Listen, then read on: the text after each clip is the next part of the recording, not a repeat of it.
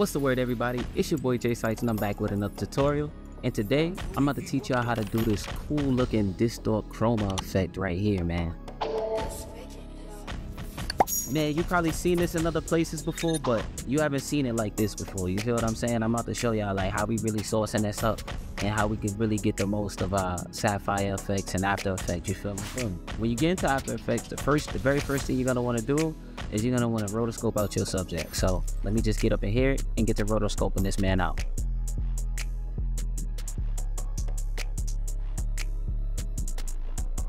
Alright, so once you finish up your rotoscope, we're not going to do anything with the feathering, maybe 15%, and we're going to freeze it. So now, once we freeze that rotoscope, let's come up out of here. Let's go back to our composition.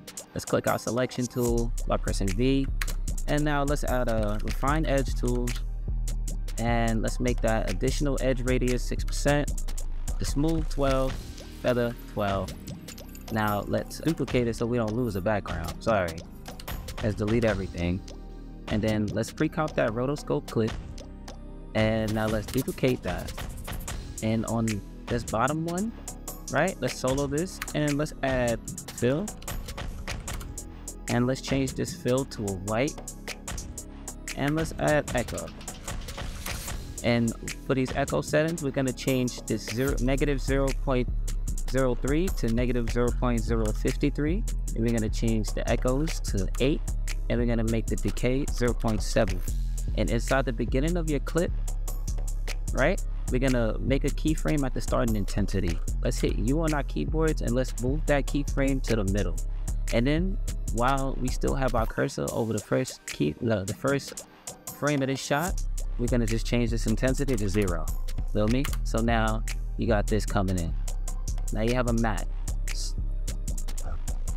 So what we're gonna do with this matte is, right, we're gonna just turn it off and drag it to the bottom, rename it matte.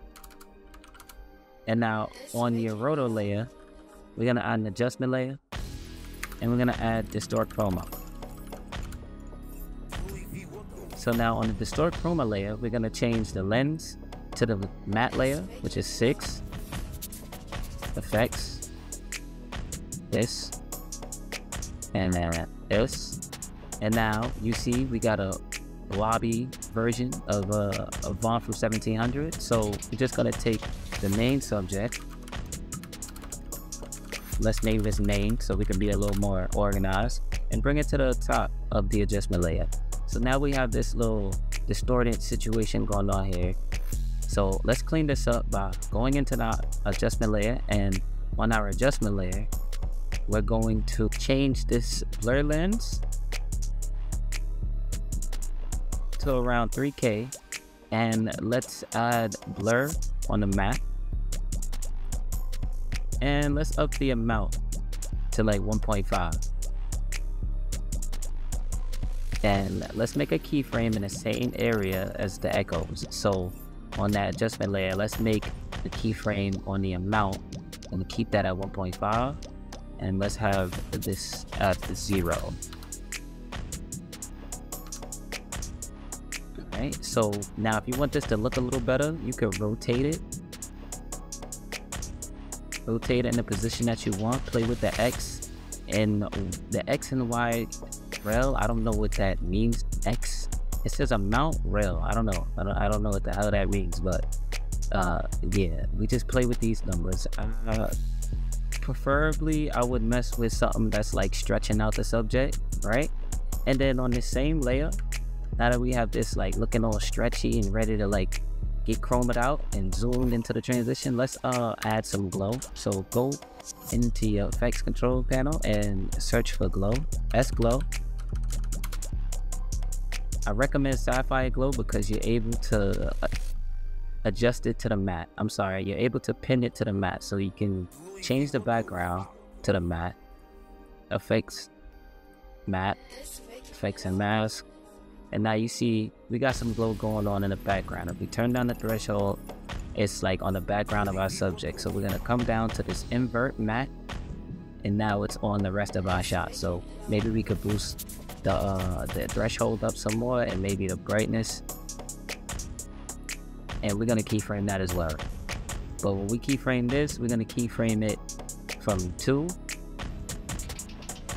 and we're gonna keyframe it at the up into the last frame of this shot. So we're gonna up the intensity to about 5, and then this is you don't have to do this, but you know, this is, I'm gonna just add this in here. If you add my preset, right, my Chroma, if you add my Chroma flash preset, it complements the hell out of this effect for real. So boom, right? So let me turn on this adjustment layer, and let's go into the middle of these 2 clicks, and let's just boost the exposure. And if you want, you could just bring this back a little bit, and boom, that's how you do that. You feel what I'm saying? If you enjoyed this tutorial, I'm gonna need y'all to drop a like, comment, subscribe, and make sure y'all tap in for more. I got mad tutorials on the way, and I'm just blowing through these things, bro. So yeah, man, peace out, much love to y'all. Jsitez, baby.